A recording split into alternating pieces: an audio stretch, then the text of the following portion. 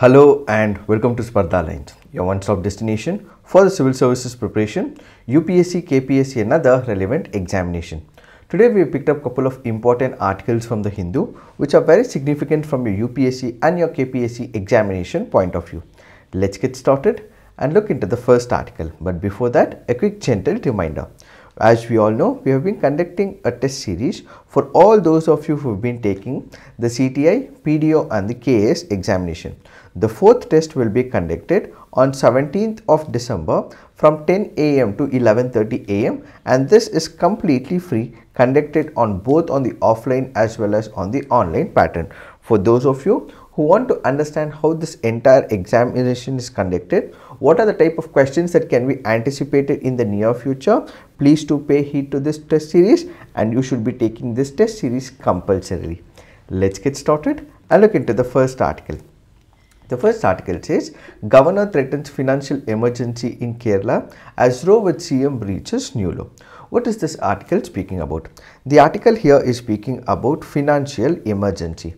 What is this article speaking about? The article here is speaking about the grave concerns that have been voiced by the governor of Kerala with respect to the financial impropriety.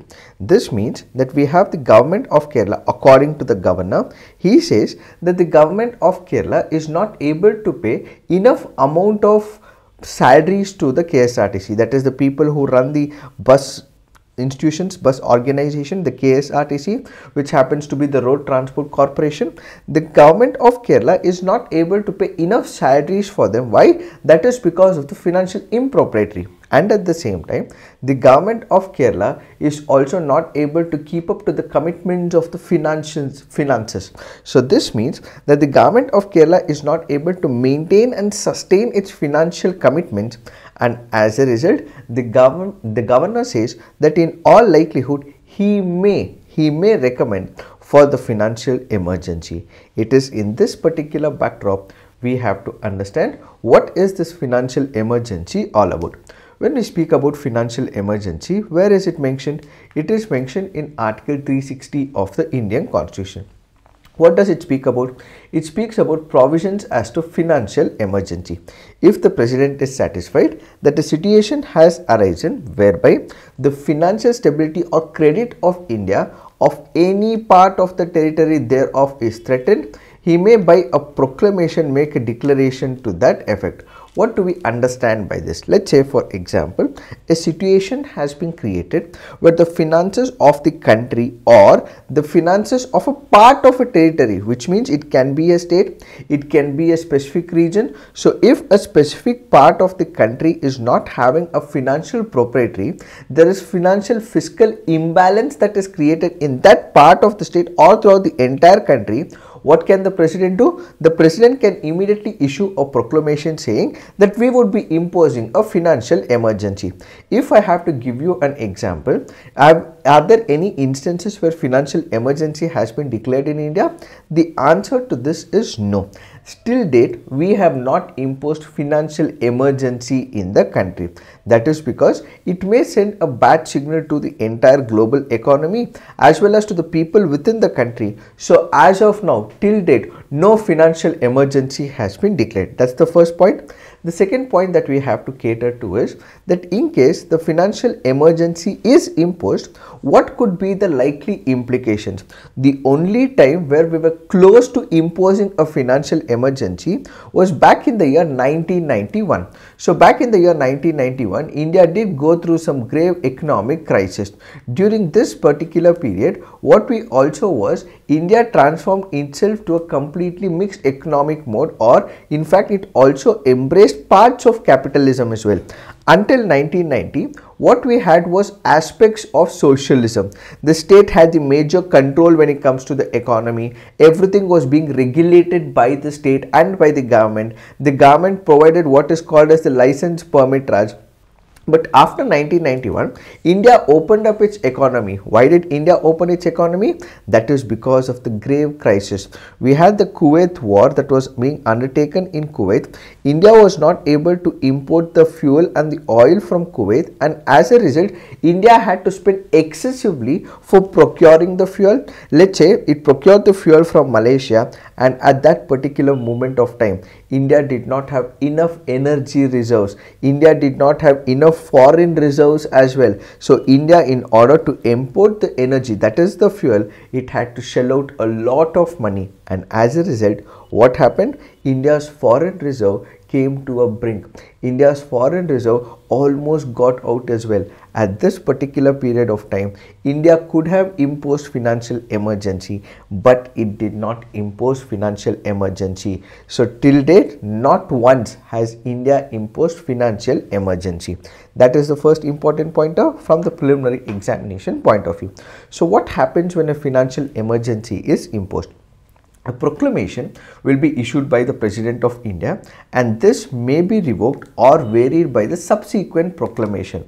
So what do we mean by it? Let's say, for example, we issue a proclamation saying that financial emergency will be imposed for so and so period. Immediately after that, it is the President who would be able to cancel it, revoke it, and ultimately withdraw it. How? By issuing a subsequent proclamation. So he would issue a statement or proclamation saying that India has come under financial trouble. So what we will have is the financial emergency being imposed. So an order will be passed. So a proclamation will be issued. A statement will be made by the President of India. Subsequently, to cancel this, another proclamation will be made by the President of India, and this shall be laid before each house of the Parliament, and the proclamation issued shall cease to operate at the expiration of 2 months. So what is the period it will be in execution? If there is no proclamation that is issued time after time, it will be in practice, it will be in implementation only for 2 months, unless before the expiration of that period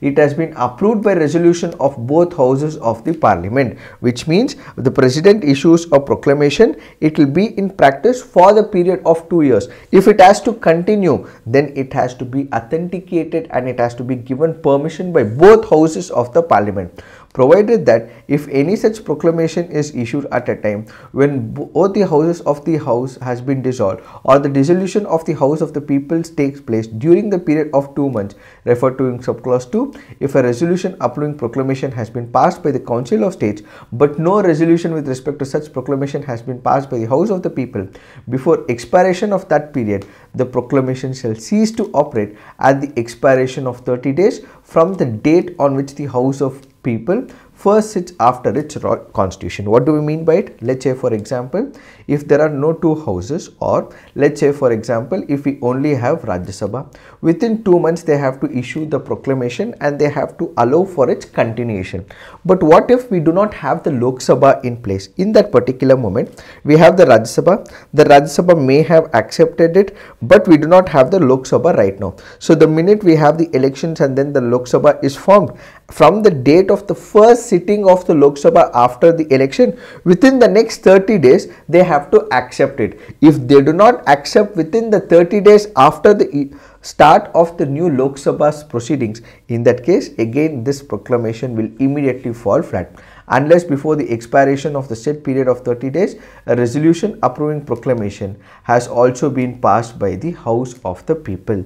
Both these will have to be considered for the revocation or for the cancellation of the financial emergency.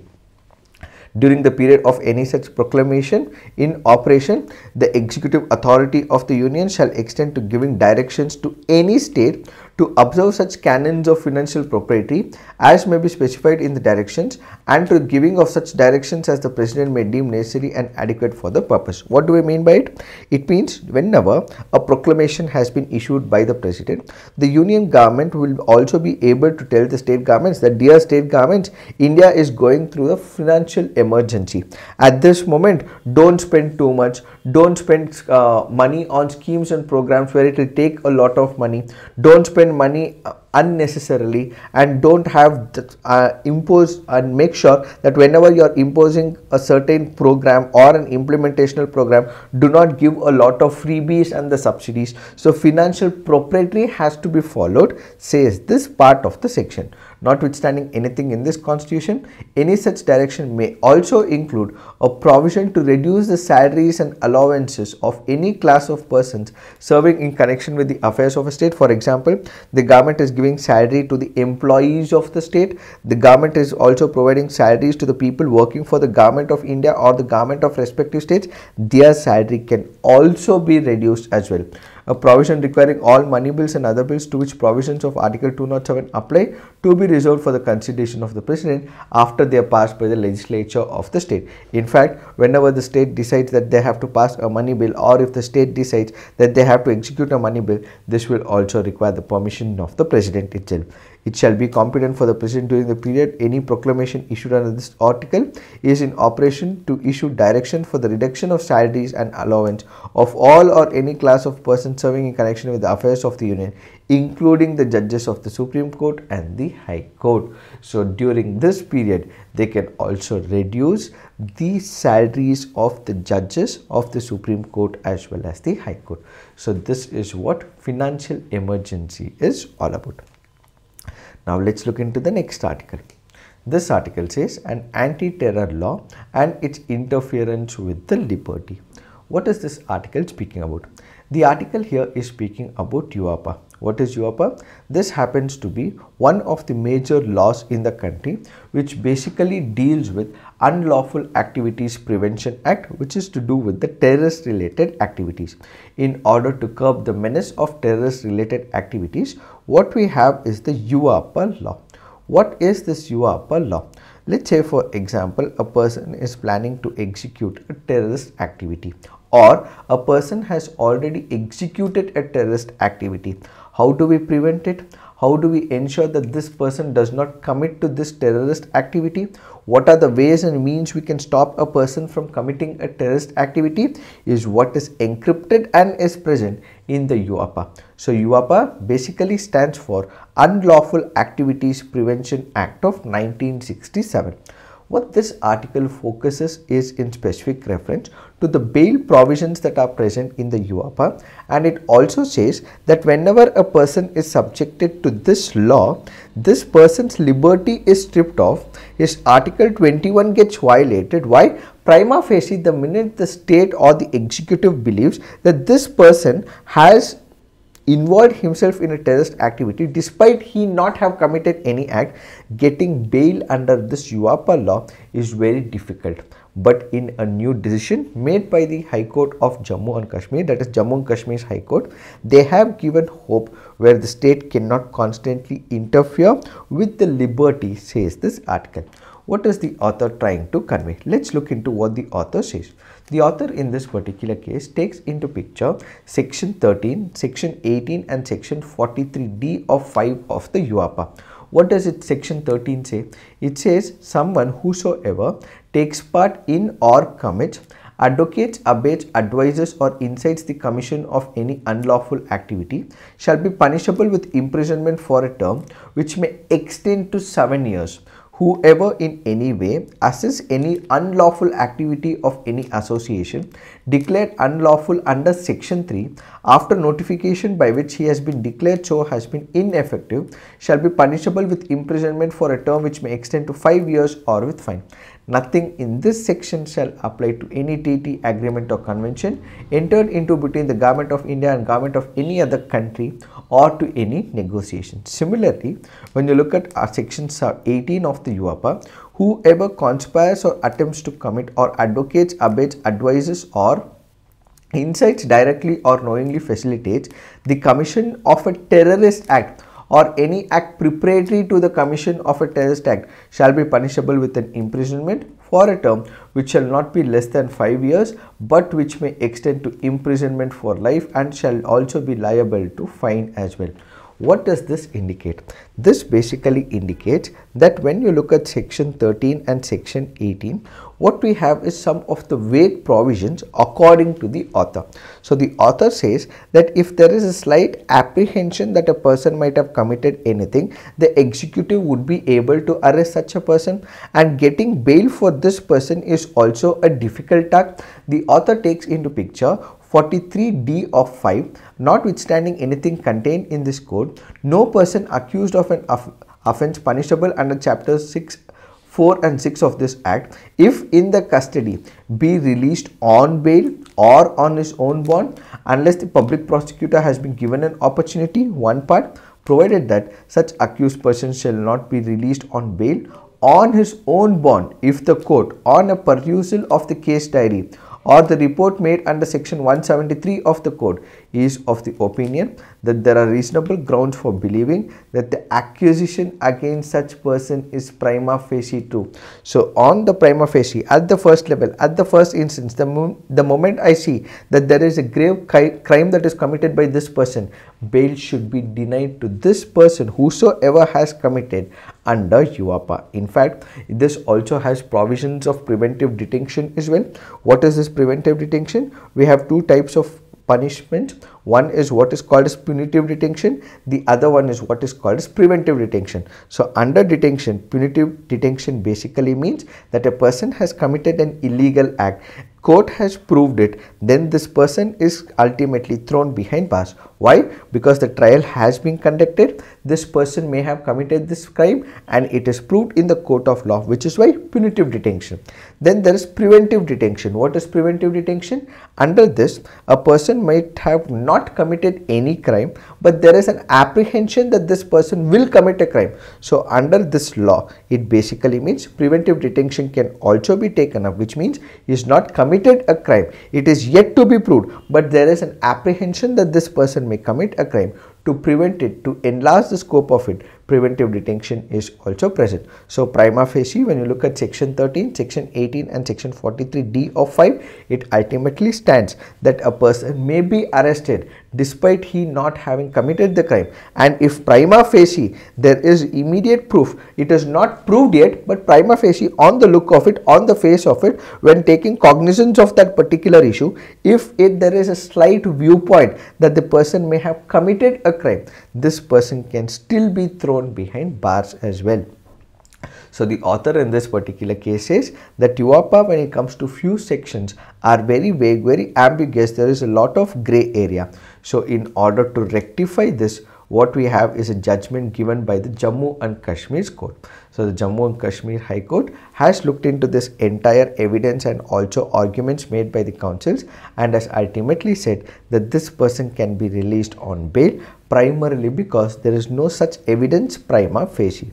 So Mr. Shah's counsel argued the charges under section 18 were illegally unsustainable, as the state had not linked this act of publishing an article with terrorist act punished under the law. So this person who was accused of the crime had published an article on the newspaper, and after he had published an article, this ultimately led to a conclusion that this article could be a problematic one and can be booked under the UAPA, to which the government sought to argue that the publication of an article was an act of terror, as it sought to harm property in the form of India's reputation. So because this article could harm the reputation of the country, which is why UAPA was ultimately imposed, and which is why he was thrown behind bars.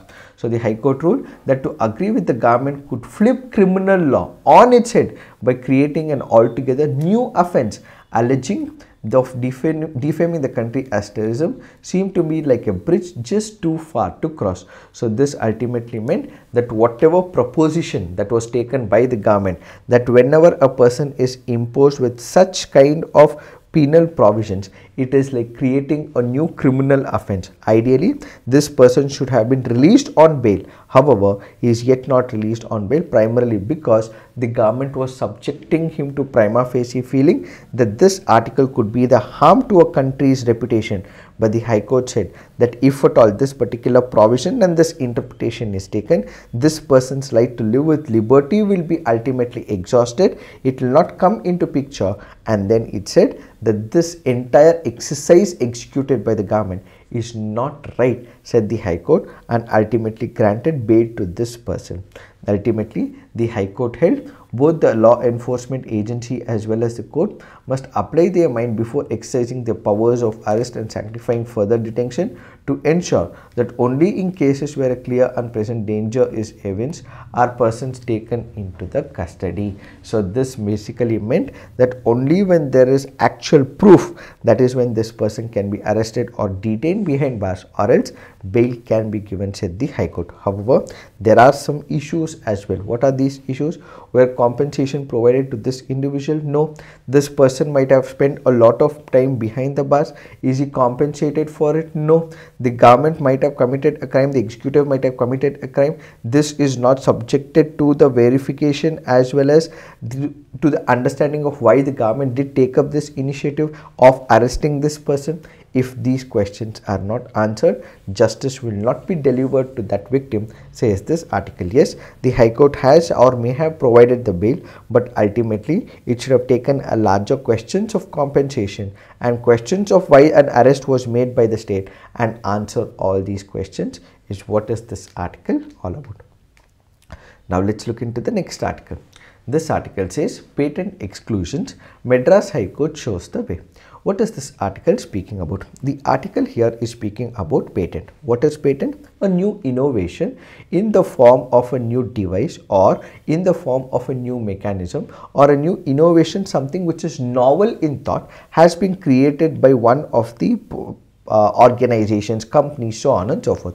So the minute this organization or a company is come up with an innovation which is novel in thought, what they will do is apply for a patent. A patent basically, if given by the patent registry, it means that company or an organization alone would be able to produce that particular product for a period of about 20 years for a period of about 20 years, and there will be no competition whatsoever. So complete monopoly about the production of this particular equipment or this particular product will be with that company, and as a result any other company will not be able to produce it. So what is patent? Patent is the exclusive right given to the company to produce a product which it has invented. Why? Because it has invested a lot of money into the generation of this particular product, invested a lot of money onto the what is called as the invention, because it does not know whether this particular product will be fruitified or not. So in order to give boost to the innovation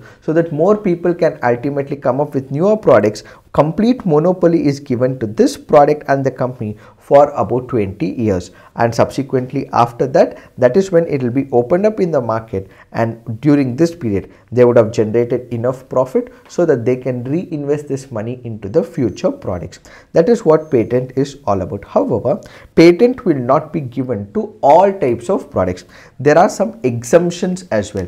This exemption is covered under the Indian Patent Act of 1970, where it says for what kind of inventions patents will not be given. For example, an invention which is frivolous or which claims anything obviously contrary to well established laws. So there are well established laws. Let's say for example, if you throw something on the top, due to the force of the gravity everything will fall down. So that is an established law. So tomorrow you would come up and say that I would throw something on top, it will stay in the air. Can it happen? No. This is against the natural laws. Anything that goes on top should have to fall down. That is the rules of the gravity that is present. It is an already persistent natural law as well. So tomorrow if I throw up something and then someone says that it will be in the air for considerable period of time, which is against the natural laws that are present, is it not against the natural laws? If a person claims such an invention, that will not be given a patent.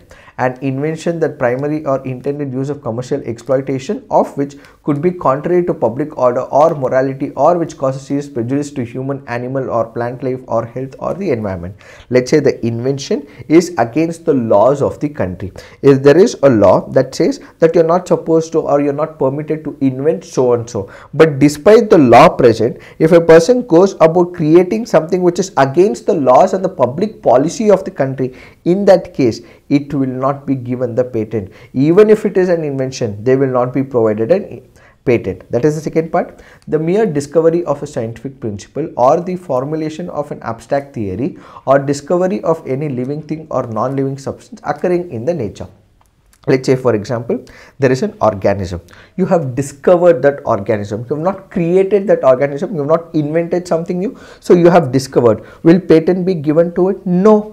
And at the same time, there is a scientific rationale. Let's say, for example, there is a chemical reaction that is happening on the sun. So it is a discovery. So will it be given a, let's say, patent? No, this will not be given a patent. So mere discovery of a scientific principle or an organism will not be given a patent. The mere discovery of a new form of a known substance which does not result in enhancement of the known efficacy will not be given a patent. For example, let's say you have to read D and E together. Let's say you have a medicine. This medicine has already been invented. This is for fever. And what do? You just change the chemical combination of this medicine and you once again say that I have to be given the patent. You are already given the patent for about 20 years. You did make a lot of profits as well. So after 20 years, you just create a chemical structural change and you say this has to be enhanced. Further patent has to be given. Will it be given? No. Why? Because for the same product, you're just creating a structural change and you're asking for a patent. In this particular case, if patent is given, this will lead to evergreening of the patent. What is evergreening of the patent? That ideally a patent will be given for about 20 years. But if you keep on changing only the structural system of that particular chemical structure, this means that it will not be released in the market after 20 years. It will not be cheaper, and ultimately this entire exercise of giving patent will also fall flat as well, that you would be able to generate profits and ultimately it will be restored for the humanity. But this will not happen if evergreening happens. So if only an admixture, a chemical structure is changed, in that case patent once again will not be given. The mere arrangement or rearrangement of duplication of known devices, known functioning independently of each other in a known way. What do we mean by it? Let's say, for example, you would have a pen drive slot in your laptop. In your pen drive slot, it is given on the left side. Now if you would say I will put it on the right hand side, that is an innovation. Does it mean that it is an innovation? No. It is just the rearrangement of the tab, rearrangement of the slot of the pen drive on your laptop. Such cases you would not be given any patent.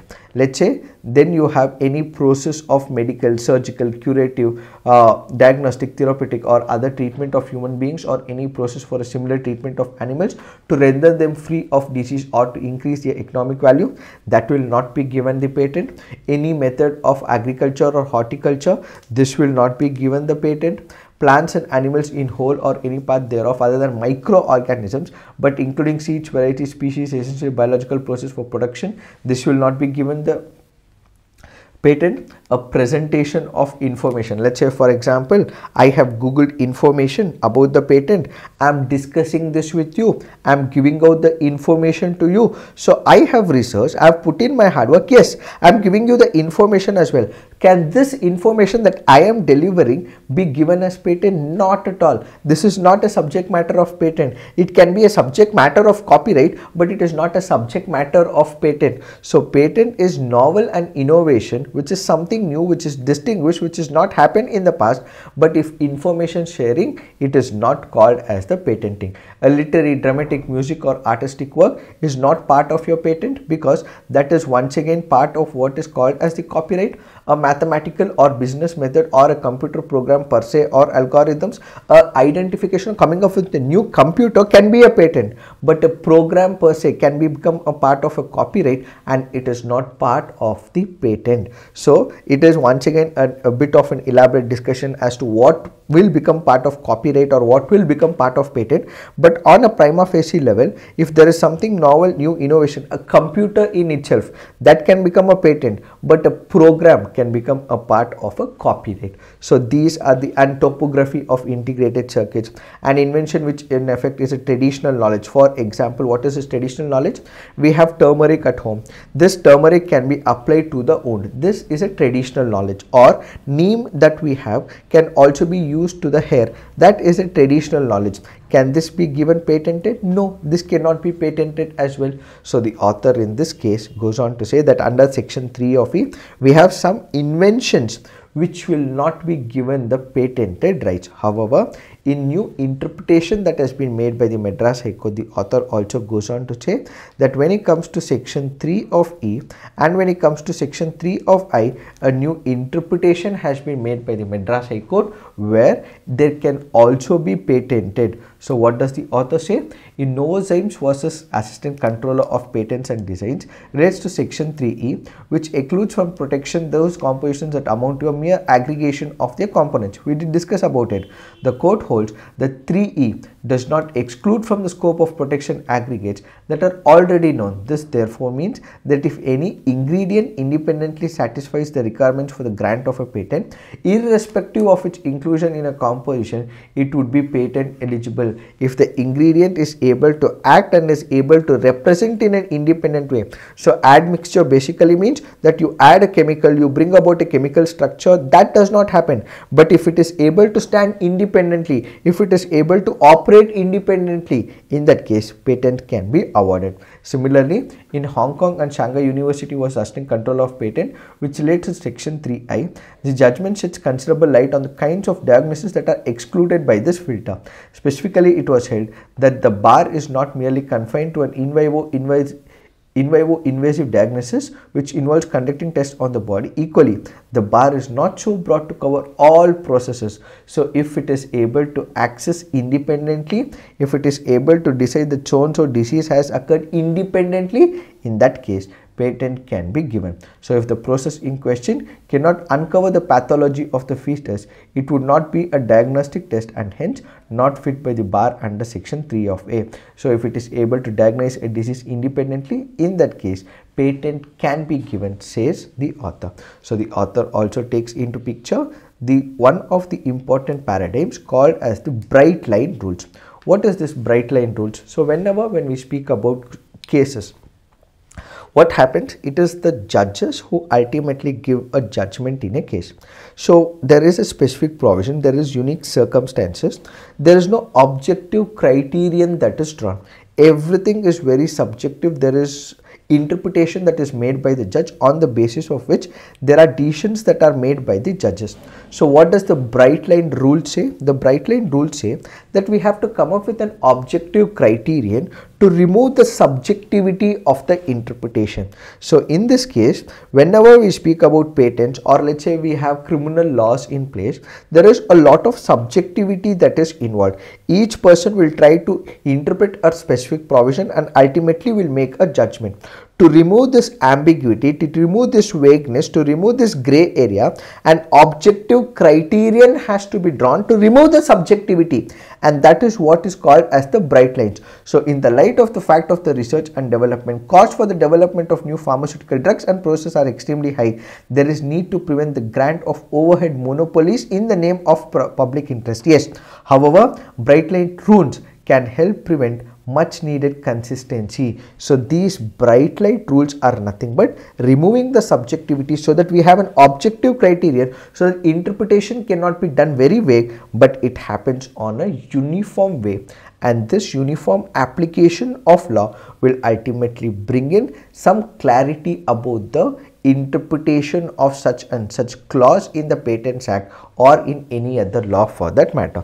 So the author in this particular case, Madras High Court, has been able to interpret in a very nuanced and in a very understanding manner, and ultimately those people who come up with those products are ultimately innovating something new. They are also provided justice, and this is not wrong, says the author. So subjecting a particular interpretation to too much vagueness should be removed, and that is what bright line rules is all about. So bright line rules is a technical term which means that an objective fixed right criterion is drawn, removing the subjectivity when it comes to the interpretation.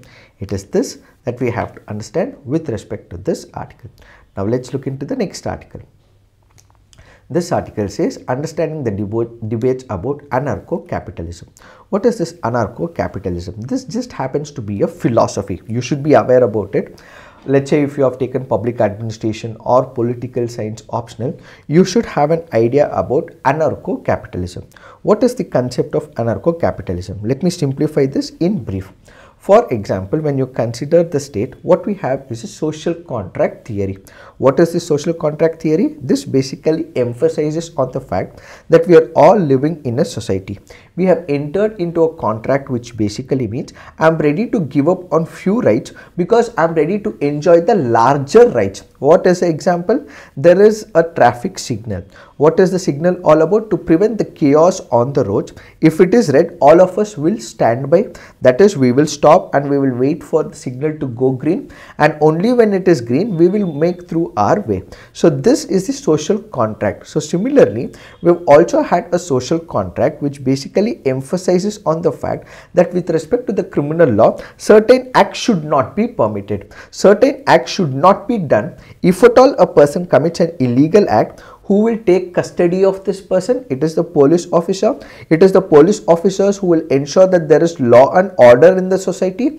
And at the same time, what we also have is a picture that if the police officer arrests a person, it is only the court will have to ultimately conduct a trial and prove and ultimately come to a conclusion whether this person has committed a crime or not. So what we have is a state apparatus in the form of a police officers and in the form of a court. This is run by the state. What is anarcho-capitalism? Anarcho-capitalism basically says that we have market running the show. For example, if I have to procure this particular pen or the stylus, it is the market where I'll be able to procure. Does the state have any role in it? No, because it is the market forces which ultimately control everything in the market. Or let's say, for example, if I have to buy this stapler, who will decide all this? It is ultimately decided by the market forces. For example, if I have to call you mobile manufacturers, telecommunication, yes, the state does regulate certain aspects, but everything, most of it is market oriented.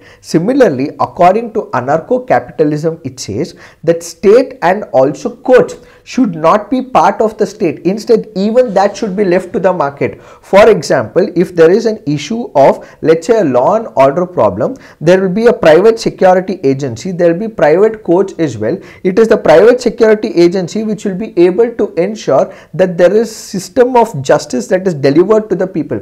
The state will not come into the picture, the courts will not come into the picture, and you will not have the police officers. But this ultimately means everything will be in the market situation. If I have a problem, I will be going to a security agency which has been authenticated, which also has the respect of law, and ultimately they would be able to protect me. So when it comes to the normal process of police and the court, they are funded by the taxpayers' money. So the taxpayers' money will ultimately ensure that the salary is given to the police officers and to the court officers and to the judges, and ultimately they would be able to provide justice. But when it comes to anarcho-capitalism, there will be no state police, there will be no courts. Instead, there will be private police and security agencies and the courts which will provide justice. This is just a vague concept, but all I want you to do is that I want you to read through this concept. So in anarcho-capitalism, there will be no police officers representing the state, there will be no court, but instead what you will have is a private security agencies and the private courts which will be able to safeguard your rights. Is what is this anarcho-capitalism. If you are a student of political science and public administration, this concept is very, very important. Now let's look into the next article. This article says Modi kicks off Global AI Summit. What are we speaking about? We are speaking about Global Partnership for Artificial Intelligence Summit. Let's understand some important facts. The Global Partnership on Artificial Intelligence is a multi-stakeholder initiative which aims to bridge the gap between theory and practice on AI. So this will basically include many countries. This was launched back in the year 2020. At that particular moment, there were 15 members. Today, what we have is about 29 members who are part of this summit. So the point is about discussing what are the AI related topics, priorities, how it works, so on and so forth. Currently, GPAI has 4 working groups on the themes of responsible AI, data governance, future of work, innovation and commercialization. India is a founding member of GPAI, having joined the multi-stakeholder initiative on June 15, 2020. So India is a founding member of GPI. This can be a prospective question in your preliminary examination. What are the various aspects of GPAI? When we look into it, what we have is the Research Symposium. Then what we have is AI Game Changers Award, India AI Expo, and what we also have is the Pitch Fest. When we speak about AI Expo, what we will have is the Ministry of Electronics and Communication organizing Global AI Expo. It will focus on organizations, educational institutions who are at the forefront of AI innovation. This exhibition will also have industry leaders, policy makers, thought leaders, domain experts, fellow innovators, so on and so forth. And at the same time, what we will also have is Game Changer Award, who are able to create impact on the AI level. So if there is a problem, they come up with a solution on the artificial intelligence front. Such industries will be given the AI Game Changers Award. Then there is Research Symposium, which basically has number of people who will get into the research and ultimately come up with a product. And then there is Pitch Fest as well. This is conceptualized to harness the platform provided by annual GPI Summit onwards, promoting financial stability as well. And finally, what we will also have is the AI Safety Summit, which will ultimately conclude that all these aspects fall in place as well. So this AI Summit will basically include bridging the differences that are existing as of now in AI and also recalibrating the approach of artificial intelligence. It is this that we have to understand with respect to this article. So this is it for today. Thank you for watching. All the best.